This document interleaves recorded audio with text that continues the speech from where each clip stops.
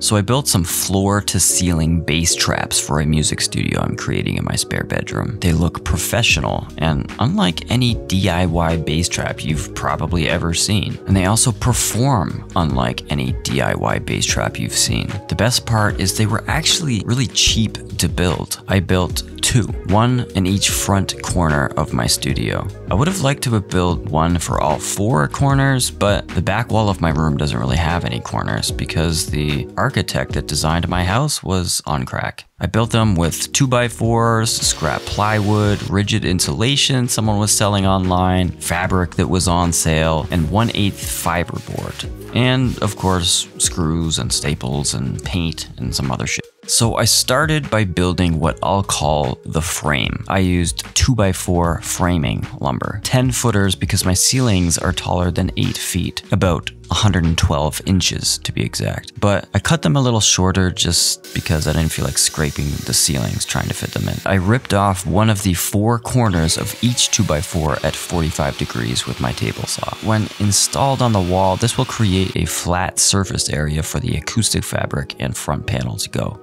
So the most secure way of attaching these to the wall is by screwing them into the wall studs. However, I needed the studs to be the exact same distance from the corner in both corners, which obviously is not the case in most homes. But I'll be fine as long as I get the screws in the top and the bottom plates of the wall framing. Once the 2 side frame pieces were installed, I took one of the 45-degree offcuts and installed it into the corner. You'll see why in a second. So the insulation I'll be using to trap my bass is 2-inch thick rockwool rigid insulation. Not that fluffy stuff that looks like this that comes compressed in a bag. And this shit is dense. It's heavy like my ex-girlfriend. High density is what you want for bass traps. 2 inches of rigid insulation has about as much meat as 6 inches of regular low density insulation, but it only takes up like 1/3 of the space. Now, since I'm making floor to ceiling bass traps, I have to stack the rockwool on top of each other. So I created a little template out of cardboard and then traced the template onto scrap plywood. I then cut these platforms the exact size for the rockwool to sit on. Then I cut out supports for the platforms and screwed them in at 48 inches and at 96 inches. Now, it's time for the rockwool. There are all kinds of methods on the internet for creating bass traps. And when you research, you will learn from different sources that the exact opposite information is true. It's kind of confusing and it's quite the rabbit hole to go down. Here, I am not building what some people call super chunk bass traps, which are basically corners filled entirely with low density insulation. I've built those in the past and honestly, I didn't find that they were superior at absorbing the deeper bass frequencies. The way I see it is bass is always affected by its corresponding airspace. You see this in construction of subwoofers. You see this in soundproofing. So in my opinion, having an air gap behind my bass traps will make them more effective at absorbing bass. So as you can see here, I am layering 2 bats of insulation to create 4 inches of rigid rockwool absorption, leaving plenty of airspace behind.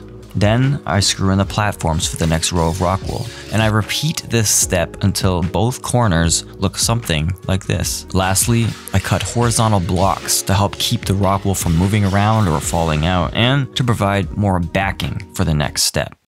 Now, it's time for the fabric. I bought some breathable fabric that was on sale at my local fabric store. I believe it was about 54 inches wide, which was just enough to cover the bass traps if I cut it in half. So I did with my scissors. Then, just starting at the top corner, I just slowly pulled and stretched and stapled, making sure that the fabric remained as tight as possible. I think the biggest noticeable difference between an amateur looking bass trap and a professional looking bass trap is how well the fabric is installed.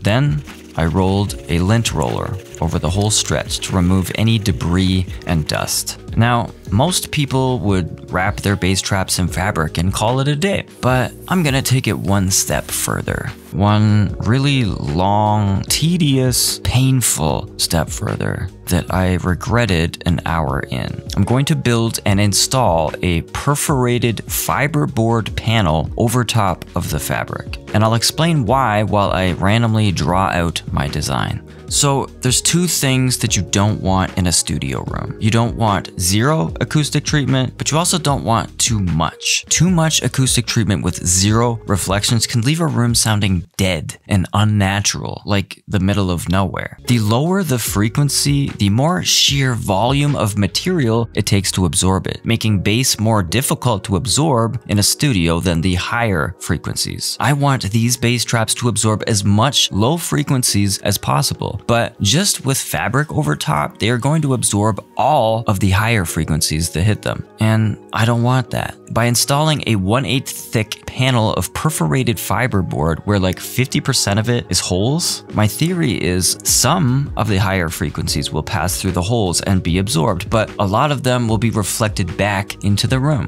Whereas the deeper frequencies will pass through both the holes and the solid fiberboard. So doing this, I'll be able to trap as much bass as I can while not making the room sound dead. Plus, they are gonna look really cool. Now, I just have to cut out the holes in my design. And if I had a giant 12x12 CNC machine, this would be so easy, but I don't.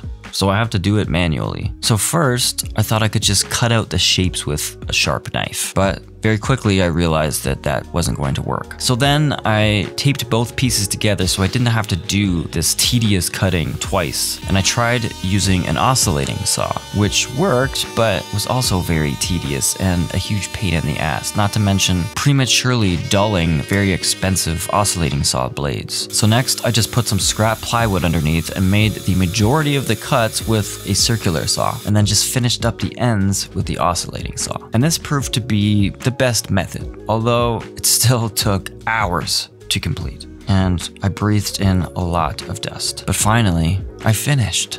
So I just sanded all of the rough parts off in preparation for paint.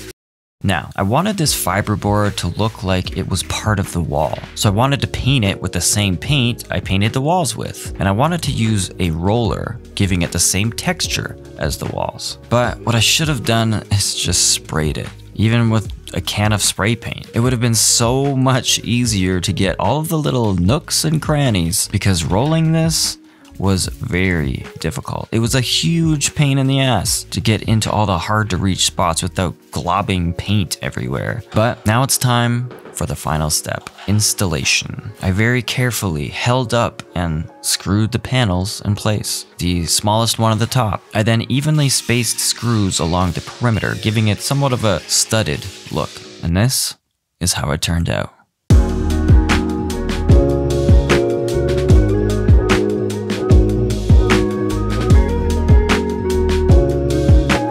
And the best part is this is only the first step. I still have to make acoustic panels, I'm gonna make diffusers, and I'm gonna make an overhead cloud. So if you wanna see me complete this music studio, you should definitely subscribe to my channel. Thanks for watching.